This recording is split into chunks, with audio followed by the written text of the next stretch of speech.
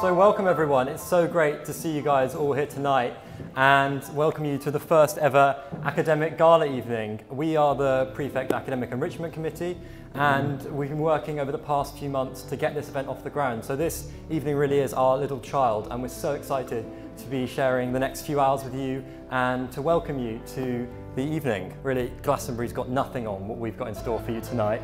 You know, there's sports galas, and there's music galas and CCF galas, but we haven't had an academic gala yet, and we just thought, well, you know, why not create it ourselves? So I'm now delighted to welcome Jamie to the stage.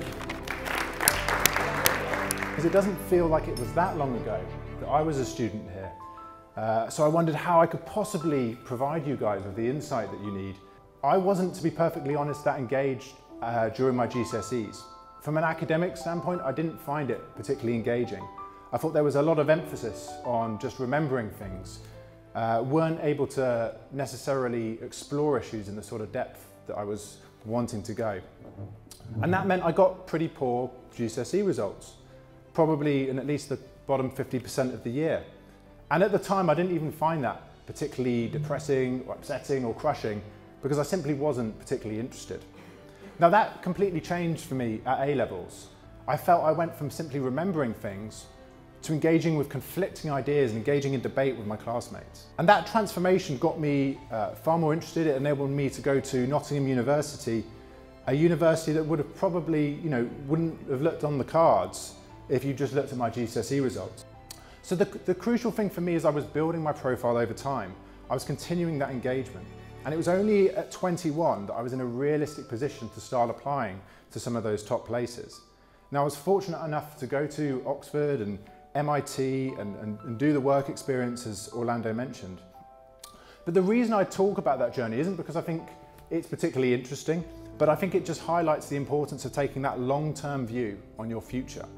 The sort of universities and job roles I could apply to changed radically over time. And that was because I remained engaged and committed in those academic pursuits. So one of the main things I've learned so far is to never write yourself off. We're always changing and developing, and for everyone in this room, we're going to hit peaks and troughs at different points in our lives. We might mature earlier or later, and that can be incredibly decisive at the time. But if we take that longer view, things can change significantly. So I think you should all be incredibly excited. You should embrace just the sheer number of chances and opportunities that you have coming up in the next 10 years. So if I could leave you with one final thought, is that you should never underestimate the agency you have to design your own career and your own academic future. Thank you very much.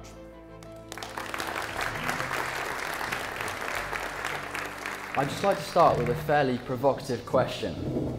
I wonder, how many of you have ever questioned why we go to school? It's a way of giving universities and employers a measure of our ability. But I think there is much more to school than merely walking away at the end of year 13 with a piece of paper with a few numbers and letters on it.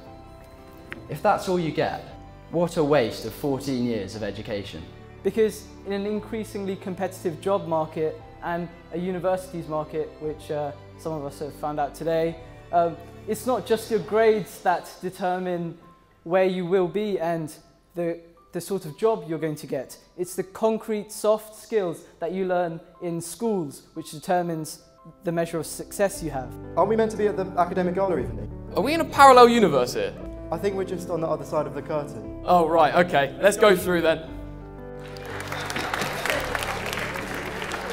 In 1935, Erwin Schrödinger was casually writing to his good friend Albert Einstein when he hypothesized a thought experiment. It's now dubbed Schrödinger's cat in a box. Well, in this case, the cat is neither dead nor alive. It's what we call a superposition of states. It's both dead and alive at the same time. And that macroscopic particles don't follow the same rules that electrons do, which are quantum particles. Macroscopic particles like this. Oh my God, Ben, what was that for? Shush. Fred, back to the talk, please. You're interrupting. So which of these is a true reality?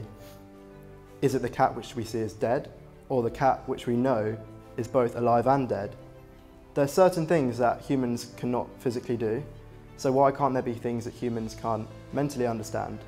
Anyway, we hope you enjoyed our talk and learned something. And you know, if you didn't, then tough, because there is an alternate reality version of yourself that did enjoy our talk and did learn something. So thank you.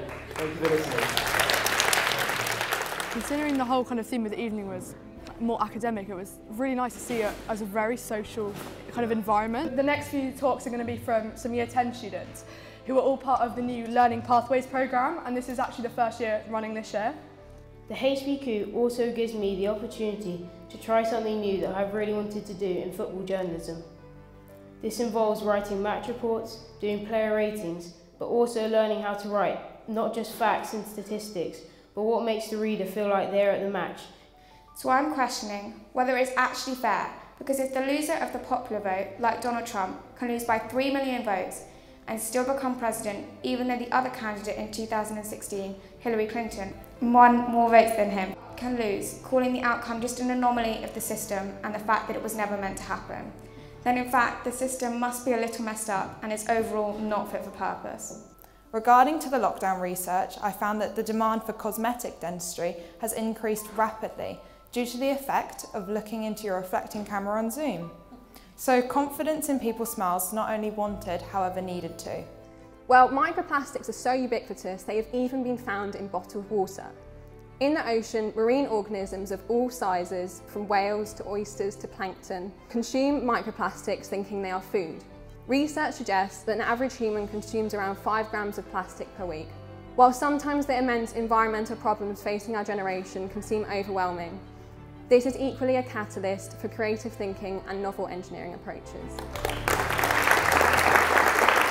As I said before, a massive well done to all our speakers tonight. And I hope this is the first of many gala evenings to come. I'm looking at you Year 12s to pick up the baton next year and continue this tradition.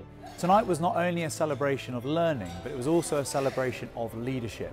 It was fantastic that the Prefect Committee organised and masterminded the entire event, getting in an external speaker who's an Old Berkhamstedian, inspiring the younger students in the school to come and speak in front of their peers and those who are older than them as well. So this was not only a celebration of academic excellence, but it was also a celebration of what young people can do and achieve.